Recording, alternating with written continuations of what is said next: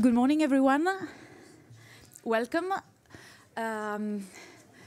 My name is Yolanda Pensa. There are other people in the room who are certified trainers, so people that at Wikimedia Italy has participated in this certification. So Marco Chemello is one of them. There is Dario Crespi, I think Nicolò Caranti. So some of the people that already participated in this experience, and so they can also help me and answer a question.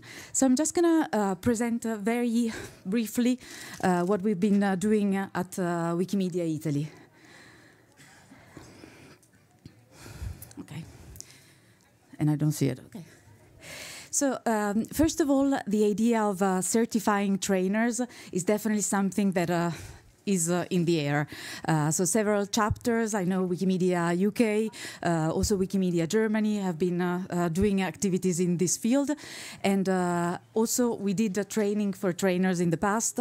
Also reading Wikipedia in the classroom is a trainer for trainers, a training for trainers. So also something that we can learn from, and of course is we gain experience from.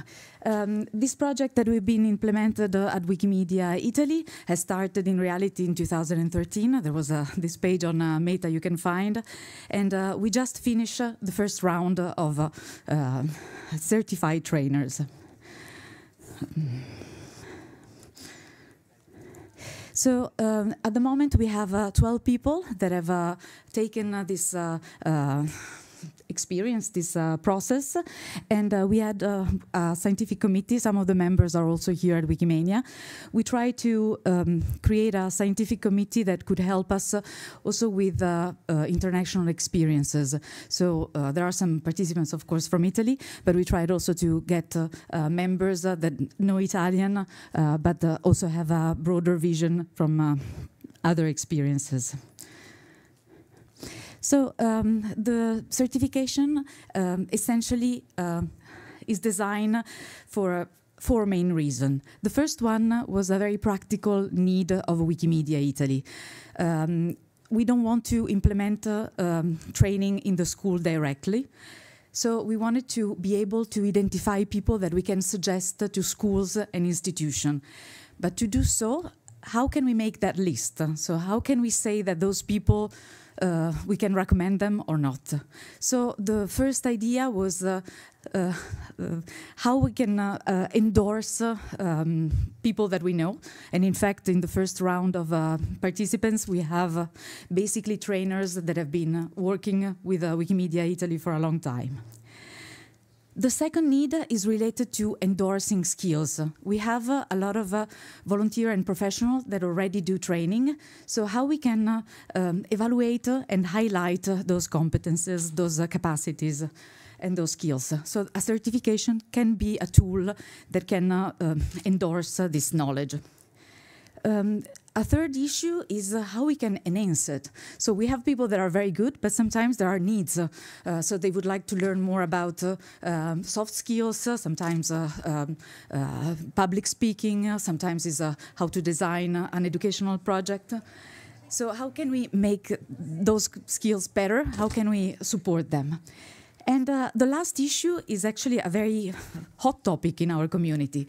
How we can design a system that allows new people to enter. So we need something that allows to multiply the trainers. We often work with the same people over and over. So how we can facilitate an entry point for new trainers.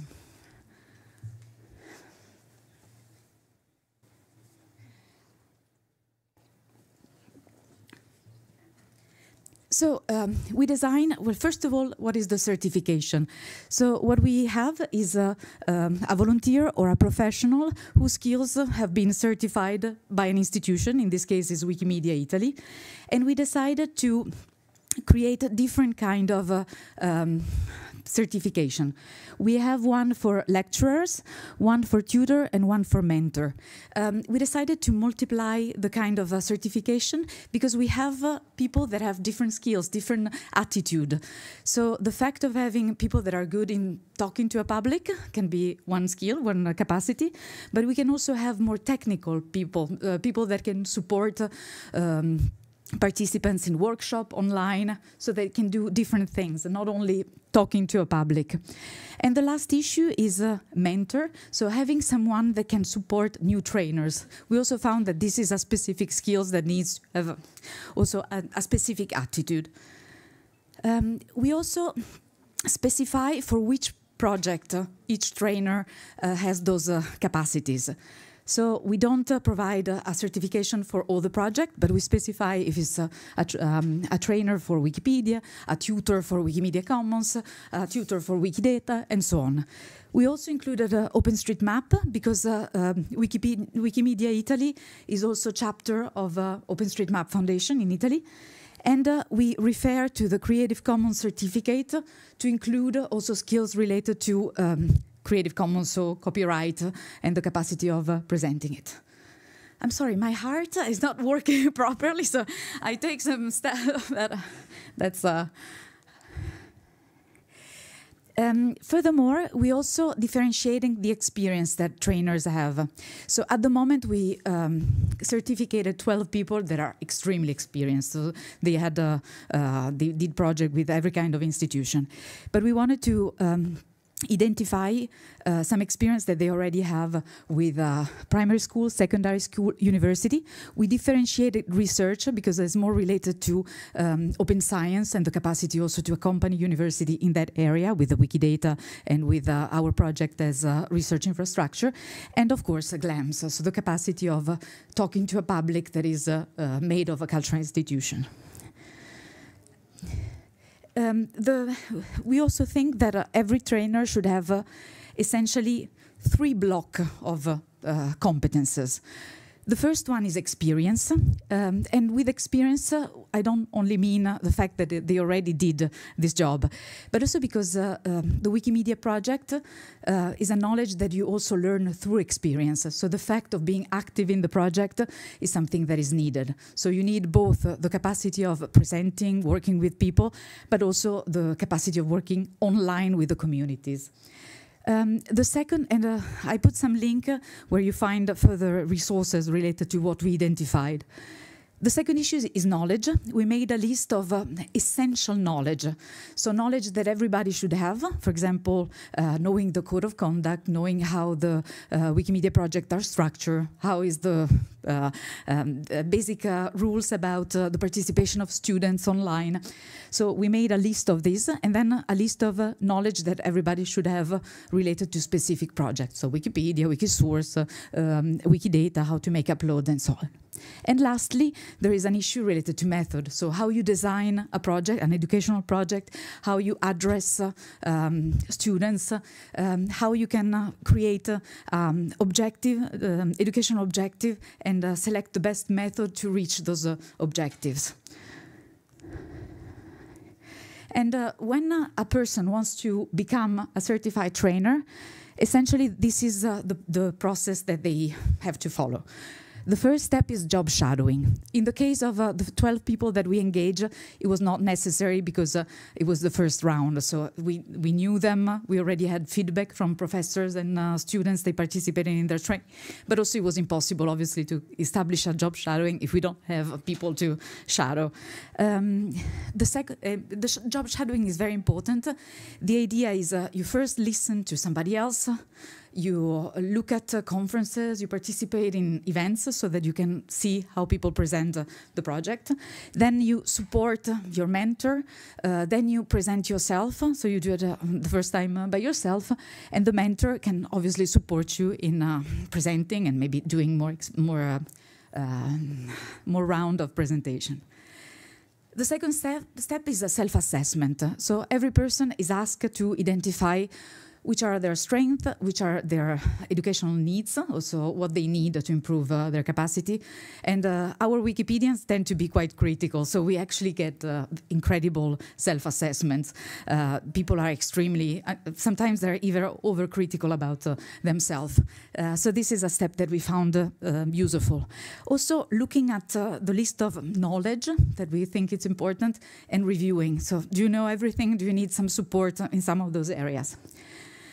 The third step is to learn, of course. So the idea of this process is also to create opportunities of learning something new, to discover how things can be updated, how you can improve your communication skills, the structure of presentation, and so on.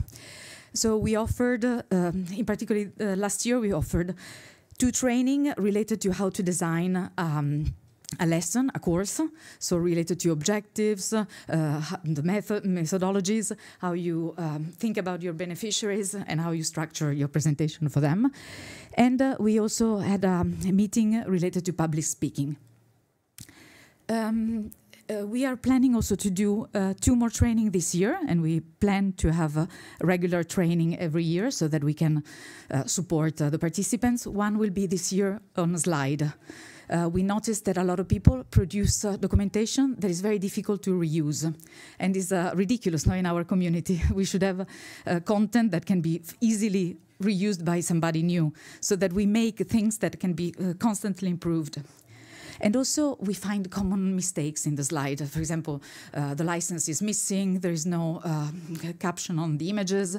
Sometimes we have a problem with graphic design. We can use, obviously, the form that with the Wikimedia Foundation provides, so we can enhance also this material.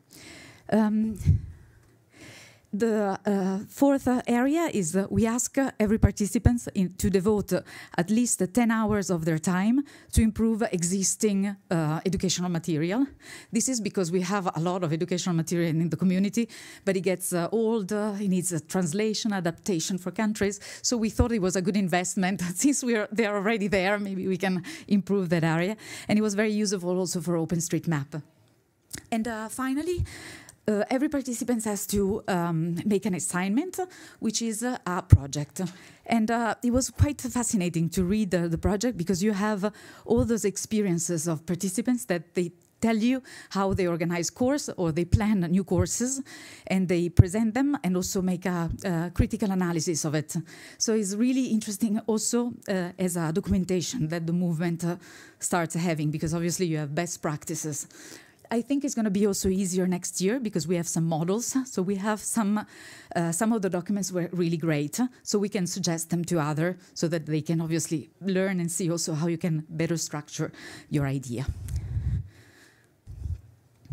The evaluation is made by the scientific committee that looks at all the different content that is produced by the certified trainer, so the mentor report, when you're going to have the second round, the evaluation that people that participated in the courses made, the self-assessment, the contribution that obviously is just acknowledged, the assignment, and also we will be doing some presentation that will be analyzed by the scientific community by the scientific committee in the future. So just to conclude, some of the strengths and the critical issues. It was fantastic to see the availability of people. We're talking about 12 people that are really experienced, that they have been doing this work for ages. And everybody was eager also to learn more. They participated actively. So we got a very good feedback. And I need also to thank the people in the room that actually participated. But people accepted this process, I think, in a positive way. Also, as I was mentioning, the assignment produced a very interesting documentation and a report of best practices. We found that the combination with reading Wikipedia in the classroom was fruitful because it has a different approach compared to other working materials that we've been using. So it was also a possibility of adapting and learning more in a different way.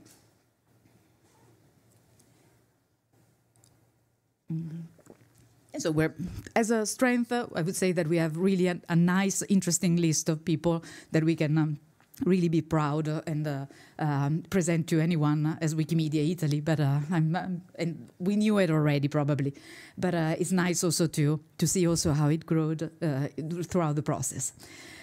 Looking at the critical issues, see, the first issue, that is the main one, is really we have very bright people with a lot of experience, and they're really concentrated sometimes in being very good in what they do. But of course, teaching means to make sure that your students become really good.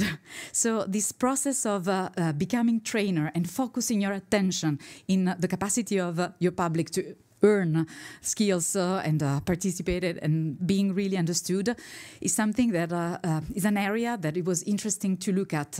And we also had a very positive feedback on the lessons that we made about pedagogical tool, supporting in designing how the course can be done. So that was a positive result, but of course it highlights a need in the community.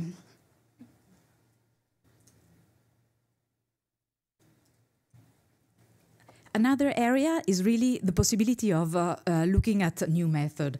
In general, the Wikimedia community tends to be conservative. So being a bit more innovative, looking at different formats, this is also something that can be improved. And also improved through a presentation, of course, of resources and exchanges with professionals in this area.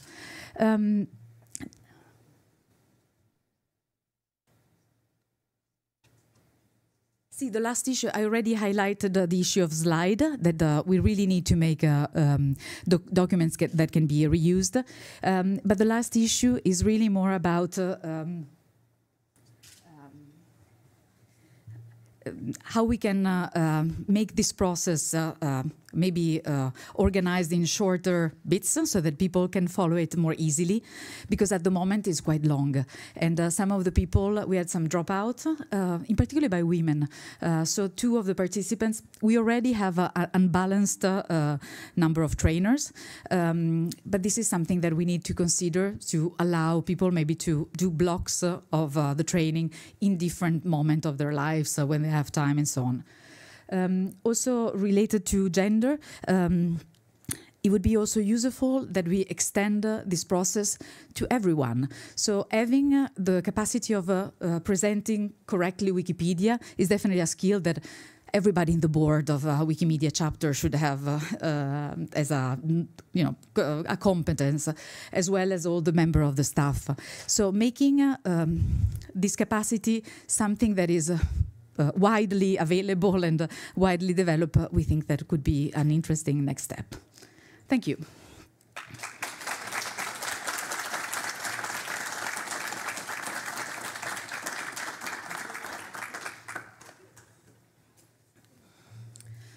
Please.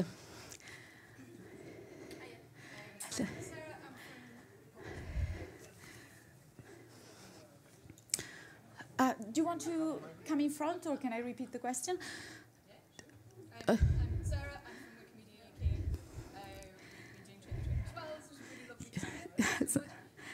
We've been using WikiLearn for the last little while to support training, which is really helpful. The microphone is coming. Fantastic, thank you. I'll make it the short version, sorry. At Wikimedia UK, we've been using WikiLearn to support the training of our trainers. I wondered if you'd been looking at that at all. No, not at the moment. But you're right. That's an excellent working direction, and definitely. And also, I'm very happy if we can discuss more. If you have any suggestion, also some of the things related to knowledge. This is something that we can really look at an international level, and sharing this process, that would be fantastic. I think also imagining this process as something international with obviously local approaches. I think it should be the way to work. Yeah, I'm having a conversation as well with Wikimedia Deutschland and Wikimedia Netherlands, and we're going to meet again in a couple of months, so if I can get your contact details, and maybe we can all get on that conversation. With pleasure, yes. Really lovely to hear about this. Thank you. Thanks.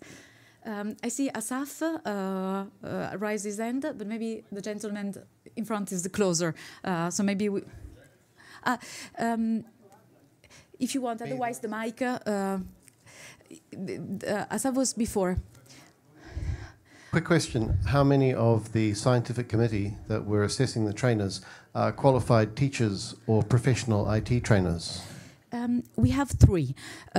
We try to have a combination of people with different skills. So Luca Botturi, who is, well, I can show you. We have three members that are specialized in skills. Luca Botturi in particular is a professor in media literacy, and he teaches teachers in Switzerland. They're all volunteers. Also, Giuseppe Profitti e Lianna Palladini, sorry, I forget her name. They're both specialized in courses related to ICT and how to methodology of training. The others, we have people that have competence related to the Wikimedia project and also OpenStreetMap. And also the person from Michele Montanari from OpenStreetMap is the person that manages the training for the UN volunteers for OpenStreetMap. So he does already training for global movement. We needed to have both of the skills. And it's true that, of course, if we can enlarge the scientific committee, that would be interesting also to combine more. Thank you. Thank you. I'm curious, was there any pushback or resistance from the community, the Italian community, to this initiative of certifying trainers? And secondly, whether you ever say no, or, I mean, you mentioned dropout, but are there any people who fail to complete or to be certified because they're just haven't learned the skills well enough? Or? Not in this round. At the moment, this one was an easy round. We selected people that were highly qualified. They were already working. The scientific committee was quite harsh. So when they evaluated also the project, I think everybody received feedback in which they needed to correct, adjust, remake things. And also in that case, everybody was willing to do it. Everybody collaborated nicely. So there was the feedback was serious. So in this case, we were sure that people had the capacity. I think the selection process will be important. At the same time, we also need to identify people who are already doing training. And if they're a bit weak on certain things, I think we should support them in making sure that actually when they do the training, the quality is higher. For the second question related to the Wikipedia community, I think we will have problems. We will be discussing about the educational projects at the ITWikiCon with Niccolò Caranti. We proposed a talk. We already received some tricky feedback, like, no, this thing of the certification, we don't want to talk about it. So it might be a hot topic and it might be a problematic one. At the moment, the online community is very disturbed by high school students that they, I think in this area, maybe Marco can tell more and others. Thank you, Niccolò.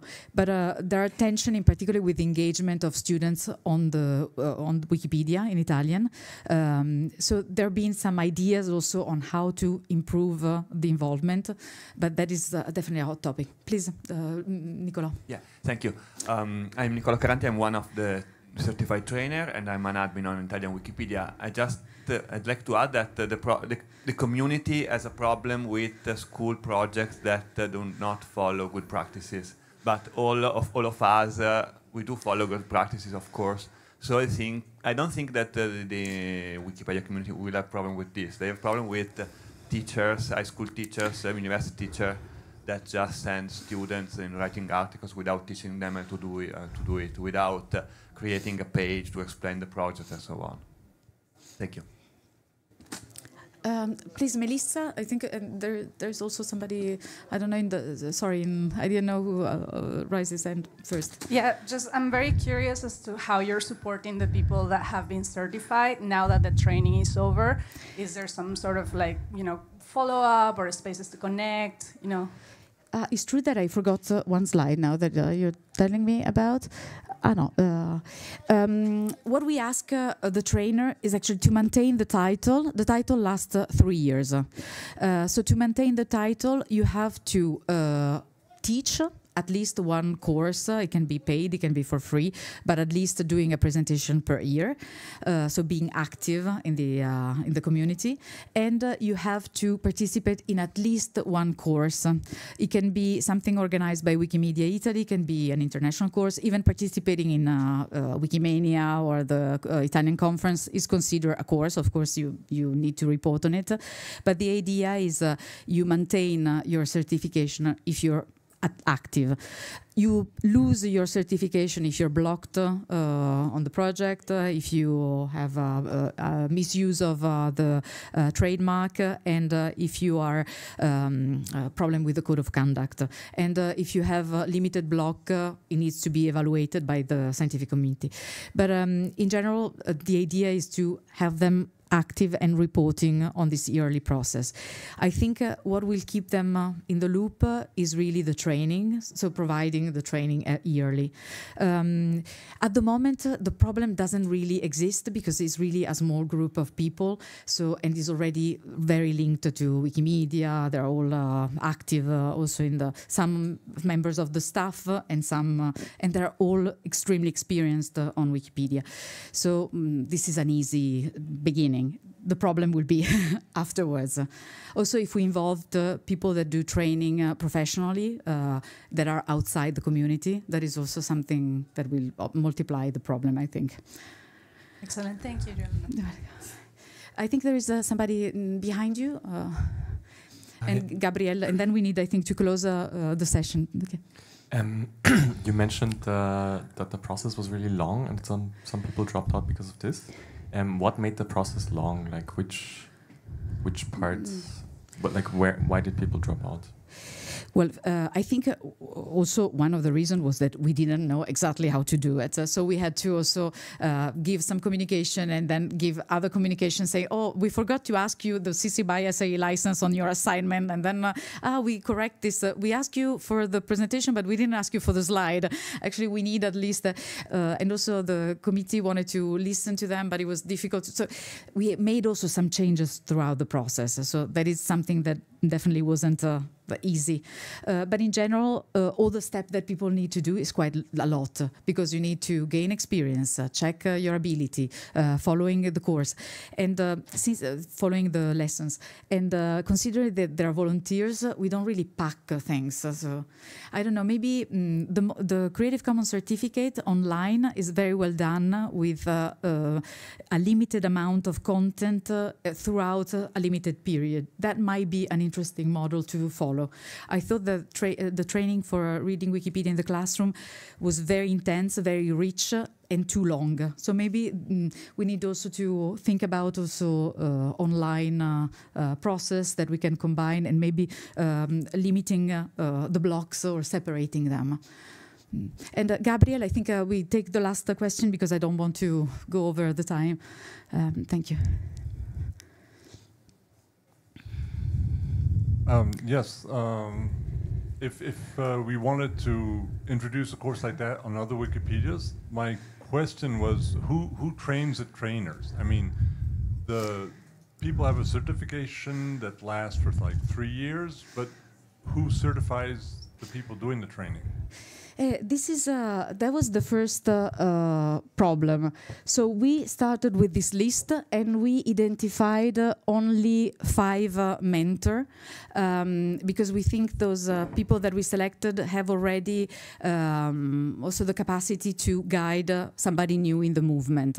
But it's true that the first problem is how to start. So we need to start somewhere. So we need, and in our case, we try to keep the committee independent from the trainer that received the certificate. So we try to do our best to manage conflict of interest, or not having people connected in judging, so separating them and making sure that it was open.